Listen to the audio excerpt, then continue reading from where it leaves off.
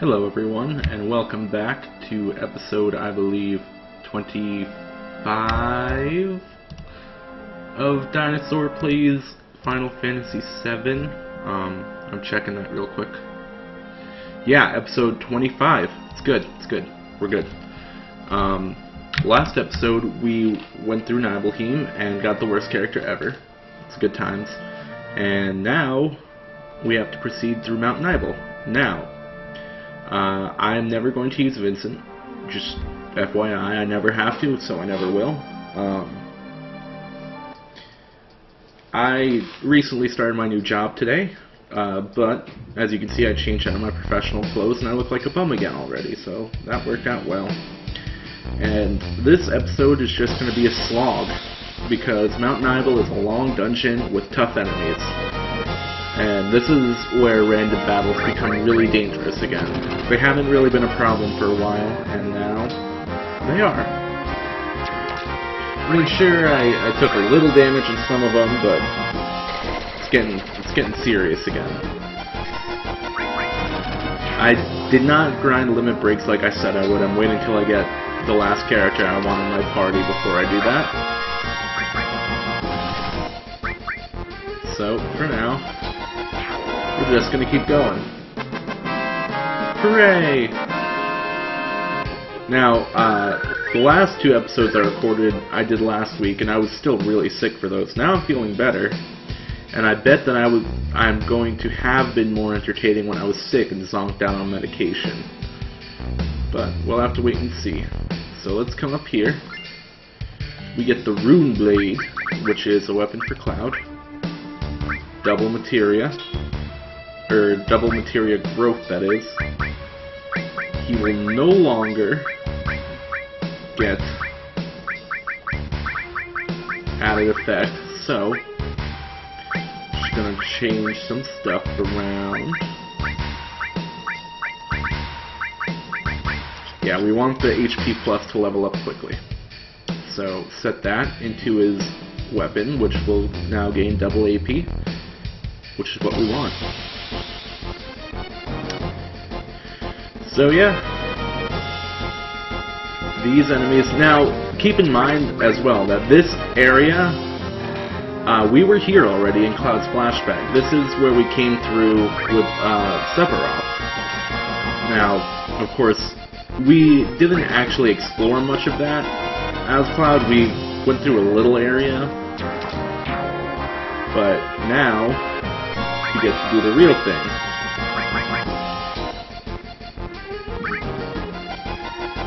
These enemies attack quickly, and their attacks do a decent amount of damage, so it's actually really irritating. This is the only attack they have, but it kind of hurts. So, it's a pain in the ass. We just gotta keep plinking away at them until they go down. Come on. What is this called? A Q-Vilden. Q-Vilden? Whatever it is, it's dead, and I'm happy about it. It's kind of like a bug. Cricket mosquito. A cricket mosquito would be a bug if it existed, and it'd be called a Q-Vilden. So you can see just from that one battle, I actually took a lot of damage. Terrible. So we're gonna come down here, and then we're gonna come up. Damn it! There's a little path up to the north that I'm going to take to get some more items. You know, it's standard RPG stuff. Go off the beaten path and you'll get items. You'll get extra swag. And when I say swag, I use the pirate form of the word, meaning treasure, not the stupid connotation that kids nowadays use to mean like cool or awesome or whatever. It's stupid. Yeah, I said it. If you say you got swag to me, I will punch you. I will drive to wherever you are, I will punch you. Because I hate stupid slang like that. It's the most stupid shit ever. I mean, swag, YOLO. Kids actually talk like this nowadays, and it's disgusting. That's right, I said it. So, we gotta a ways to go to get up to that item up there. You can barely see it. I'd use a laser pointer to point it out on my screen, or I'd point it out with my fingers, but you wouldn't be able to tell what I was pointing at, so you're just going to have to wait until I get it to see what I was talking about. And I hate to say it, but there's going to be very little plot this episode. This is just going to be a slog through Mountain Idol. That's all it is. So, just a lot of battles. There's actually going to be a point where I'll probably take a break and like cut away from my screen like I did before, because I want to steal armor again, and it's going to take a while. Also, I need to get more money, because the next town has really good materia and weapons, but it's expensive, so I need the money for it. So the plus barrette is a double AP growth weapon for Red 13, who is not in the party and we don't use, but it's money.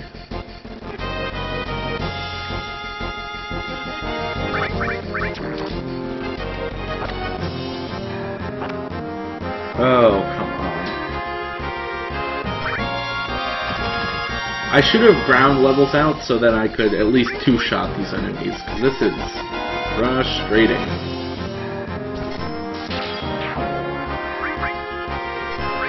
So we're going to save the limit break for the next battle to make that one a little shorter, even though I could use it to make this one a little shorter. I know, my logic's flawed and stupid and silly. But that's what we're doing. Because I'm the player, I say so. No! Well, I did say so, but I was wrong. Oh well. At least one of the battles was shorter.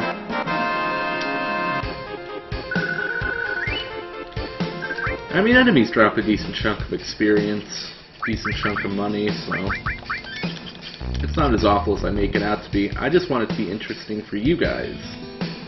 It certainly is not interesting when I get stuck in one place because I can't tell which direction I'm going. And it's already been about 10 minutes, and I'm still in the first screen of the dungeon. Great.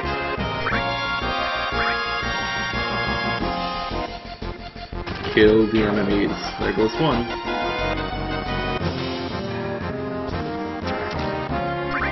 So, here's something that I guess I can talk about during battles, and, you know, I like the Final Fantasy games. I like JRPGs, so I like Final Fantasy, I like Breath of Fire, I like, you know, there were a lot of games that I like, but here's the thing. Like, I understand that the game's supposed to get progressively more difficult, and your characters are supposed to get stronger throughout the game. But by the end of the game, like, people should just be scared of you. If your exploits have become known, and people know about, like, the shit you've done, they should revere the ground you walk on. You should literally be heroes, and you should be, like, you should be feared.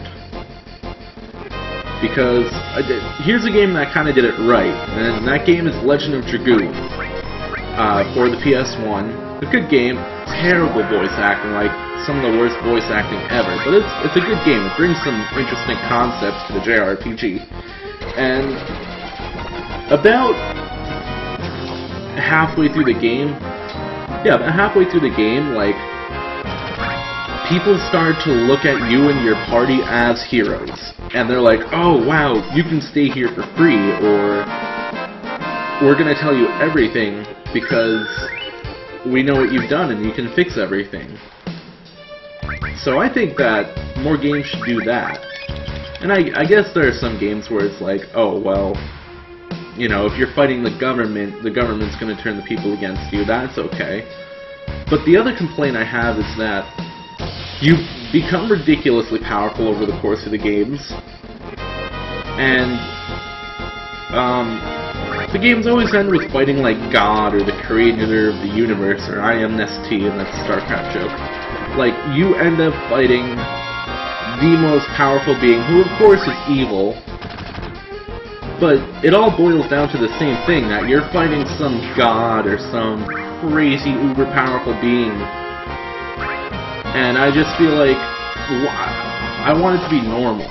Like, Earthbound was a very quirky game, where you're just you're a regular kid. I mean, sure, you have psychic powers, but you fight enemies with baseball bats. You fight aliens and ghosts. And yeah, you get stronger. But it's not as, like, as forced as a lot of these games are, where you just feel like you're doing the same shit over and over again. Like, at the end of every Final Fantasy game, it's like, well, I'm going to be fighting God, or I'm going to be fighting some ridiculous, stupid enemy. That's what the narrative always leads to. It's fighting God, or someone who wishes to become a god. I find it silly. So I was trying to use Shiva there, but, you know, it didn't work. So, now that I'm in this room, and I ranted a little bit about JRPGs as much as I like them, I am going to get down to the save point and save, and then get into random battles, grind some money, grind some levels, but most of all, grind to get the armor that I want. There's an enemy here called the Dragon. It's a dragon, and you can steal gold armlets from it, and gold armlets are the next best armor, and I don't want to have to pay for them. Let's see how this works.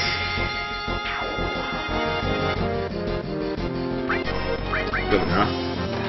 I'm saving Yuffie's limit break for another battle. I hope I won't screw this up like I did with Cloud.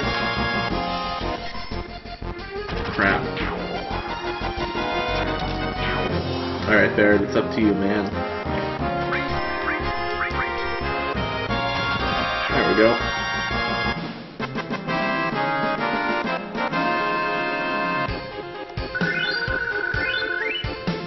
I feel like I'm actually under-leveled for this part. But here's the gimmick for this place. There's tubes. And you fall down them. Some of them will lead you to items. You can see the boss of the areas right there. But for now, I'm going to bid you guys a fond adieu until I come back and I have the armor I want. So I'm sorry for the kind of boring first part of this, but like I said, it's a dungeon crawl. What do you want me to do? Can't do much. So I'll be back in a little while, guys. Thanks for watching. Hello, guys. I am back days later than I said I would be. I don't even remember what episode this is, but, you know, I got a new job, so I've been busy, and with that, you know, I haven't had time to play video games, which is rather unfortunate. Now, when I left off last time, I was in the middle of an episode, and I said I was going to go grind for gold armlets. And I did that, as you can see. 3 gold armlets. Beyond that, each character has leveled up once or twice. Barrett now has this level 2 limit break. I leveled up some materia. I got 10,000 money. You know, it worked out for me. It did pretty well, I have to say. So now that we've got all that stuff, let me look at the materia here. What did I get? Damn it. Okay, so I had Struck now, I have Gravity, Transform, I had Seal, Ice, I have a second Elemental, I have a second All. You know, did pretty well. I found some good stuff in my adventures. And now you can see, because my face isn't blocking it, in the lower right corner there's a boss. I had saved, I have completely healed up, and this boss is an asshole. Now, before I do this, I'm pretty sure that he can be paralyzed using Chocomog materia. I could be wrong, but we're gonna find out, aren't we? So, this is just like, there's no lore behind this boss, he's just there. He is there had to be a boss here, so we left him there so you could see him. And this attack hurts. So we are going to heal up after it. We're going to use Chocomog, hopefully paralyze the guy, and keep going. Now this boss is called the Materia Keeper. I don't know why. Good, he's paralyzed. I don't even think I get any materia for killing him. I could be wrong. We'll find out. But I'm gonna kill him. And that's what's important here. The thing is, I don't remember how long the last video was either. It's been a while. I haven't even paid attention. I've spent like half an hour fighting dragons and grinding for gold armlets. So, when I finish this battle, I'm going to exit Nibel Mountain, and I'm going to get to the next town. I'm not going to enter it, I'm going to save. And the next episode we'll go to the next town. And now, because this guy's paralyzed, I'm just friggin' wailing away on him. Ah, he's back. But I did a lot of damage, I think. This attack's gonna hurt. Oh, it's not that bad. You know, I bet if he was paralyzed, the death blow still would have hit him. How unfortunate. Because how can you miss a completely stationary target, is my question. This is where you have to start being really careful with HP. Like, once it starts getting below half, you need to heal. Because enemies will kill you. So, we're just gonna keep going. Hell combo, this is gonna hurt probably. But, oh, that wasn't too bad. It will give me an excuse to show off Barrett's level 2 limit break, which I received in my grinding days, or time, grenade bomb, where it shoots out a giant grenade bomb. Which also sounds a little bit redundant. But hey, it does a lot of damage. It's better than Big Shot. I'm sick of Big Shot. Now the enemy's healing himself. It will not save him. We're just gonna keep nailing him. And that was not meant to be an entendre. I meant to say we're just going to keep hurting him. And if that is an entendre, you are sick. There's something wrong with you. Let's just keep going. So, I think back in the Shinra building, I missed an enemy skill materia, which would allow me to learn enemy skills, which kind of sucks, but to be honest, I never used that materia in a regular run-through either, so I'm not too choked up about it.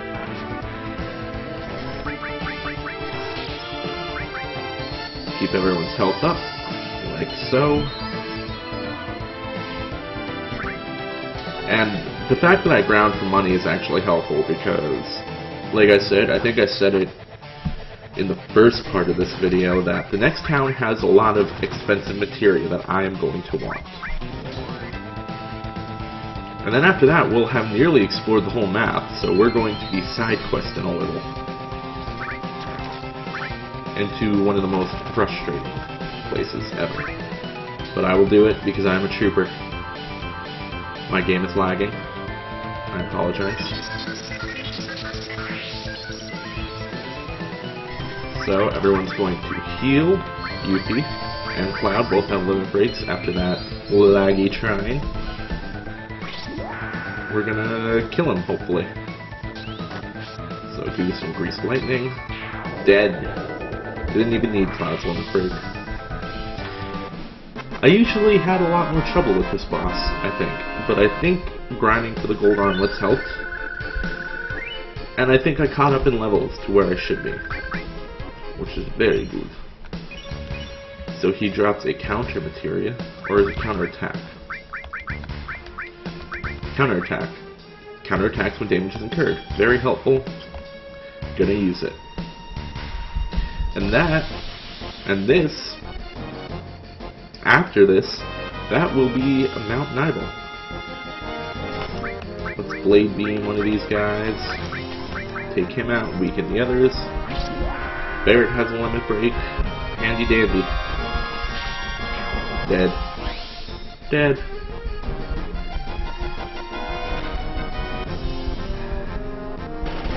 Ooh, crit. I'm not gonna waste Barrett's limit break here. And just FYI, Yuffie's time in our party is growing short because I'm about to get the last character very soon, next episode. That's not to say I won't ever use her again, but I'll use her very little again. There will be one point later in the game where I use her. And that's it, guys. We're out of Mount Nibel. Hooray! Along with that, the usefulness of our buggy is pretty much dead. We barely used it at all, but we'll probably never use it again. And here's the next town. So, this is kind of stilted, and I apologize because, like I said, last episode, or the last video I did was part of this episode, but it was days ago. I don't know. So we do all the typical shoutouts. Watch the rest of our videos, please. Facebook.com, Dinosaur and Megan. Check us out. Subscribe to us on YouTube. Like us, share us with your friends. I also started a Twitter for us, Dino and Megan. I barely have time to use it though because I'm still getting used to my new job. Anything you want to see, let us know. Any improvements we can make, let us know. And I think that's gonna do it. So this episode, we got through Mount Nibel in a very stilted fashion. I learned that grinding for gold armlets really helps out the leveling process. And when I say I'm going to be back in 20 minutes, I'm usually not back in 20 minutes. So, I appreciate you watching, and I'm sorry for how bad this video probably is. It'll be better next time. So thanks for watching, guys, and I'll talk to you, see you, do things next time. Bye.